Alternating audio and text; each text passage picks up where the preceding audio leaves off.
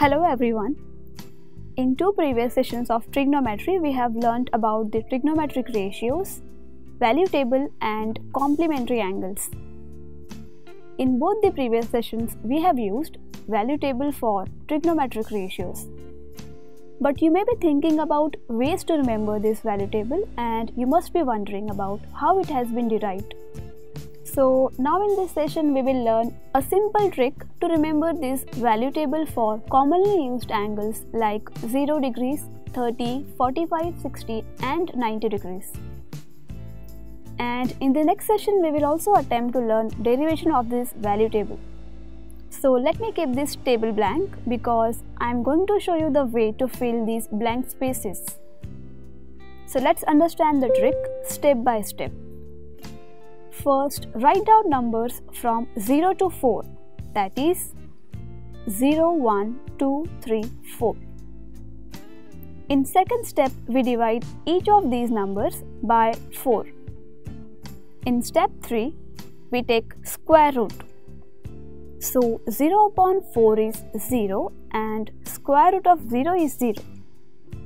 Square root of 1 upon 4 is square root of 1 upon square root of 4 and that is equal to 1 upon 2. And we know that we can simplify 2 upon 4 as 1 upon 2 and square root of 1 upon 2 is 1 upon root 2. Square root of 3 upon 4 is square root of 3 upon square root of 4 and we will keep square root of 3 as it is and square root of 4 is 2. 4 upon 4 is 1, so square root of 1 is equal to 1.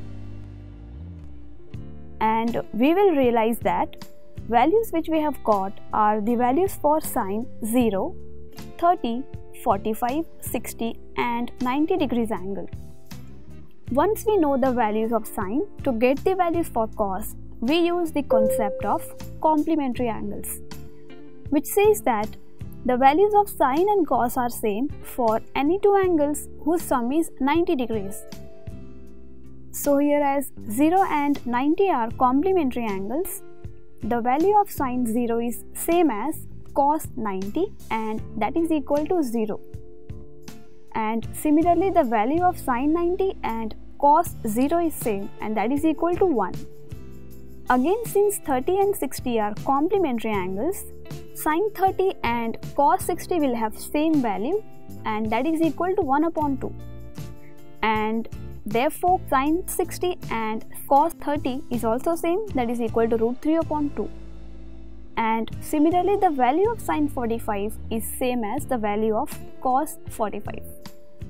Now we know that sine and cosec are inverse of each other, and inverse means we can write cosec as 1 upon sine. And therefore, cosec 0 is equal to 1 upon sine 0, cosec 30 is equal to 1 upon sine 30, cosec 45 is equal to 1 upon sine 45 and cosec 60 is equal to 1 upon sine 60 and cosec 90 is equal to 1 upon sine 90. And therefore, cosec 0 is equal to 1 upon 0 because sine 0 is 0. And the value 1 upon 0 is not yet defined because 1 upon 0 means from 0 we get 1. And in mathematics, 0 means nothing and we can never get something from nothing. So 1 upon 0 is itself a meaningless expression. And therefore we say that 1 upon 0 is not defined. In fact, any number upon 0 is not defined. So now we have cosec 0 not defined, cosec 30 is 2, cosec 45 is root 2, cosec 60 is equal to 2 upon root 3 and cosec 90 is equal to 1. So we have the values of cosec and we know that cosec and sec are complementary, that is cosec and sec are always same for any two angles whose sum is 90 degrees. And therefore the value of cosec 0 is same as sec 90, cosec 30 and sec 60 are same, cosec 45 and sec 45 are same, and similarly the value of cosec 60 and sec 30 is same. cosec 90 and sec 0 are same. So far we have found out the values for sine, cos, cosec and sec. Now to know the values for tan, just look at these trigonometric ratios. We see that when we take the ratio of sine and cos, we actually get the ratio for tan. And therefore, tan is equal to sine upon cos, that is, tan 0 is equal to sine 0 upon cos 0, tan 30 is equal to sine 30 upon cos 30 and so on. And therefore, we get the values for tan 0 as 0, tan 30 as 1 upon root 3, tan 45 as 1, tan 60 is root 3 and tan 90 is not defined. So again, by using the concept of complementary angles, we get the values for cot, because again tan and cot are same for any two angles which add up to 90 degrees. So please remember, to complete this table, we'll have to only know the way to get the sine values for all the angles. So this is how we prepare trigonometric ratio value table. Now let's do a small exercise to recap what we have learned in this session and use it in actual practice. So suppose you have given a question. A boy is at a distance of 40 meters from a tree, makes an angle of 60 degrees with the top of the tree. What is the height of the tree? So let's first draw a rough sketch of this question. So in this question you have given that from a tree, a boy is standing at a distance of 40 meters and with the top of the tree, angle made is 60 degrees. So by this diagram we can see that tree is the opposite side of 60 degrees angle and the distance from tree on the ground is the adjacent side.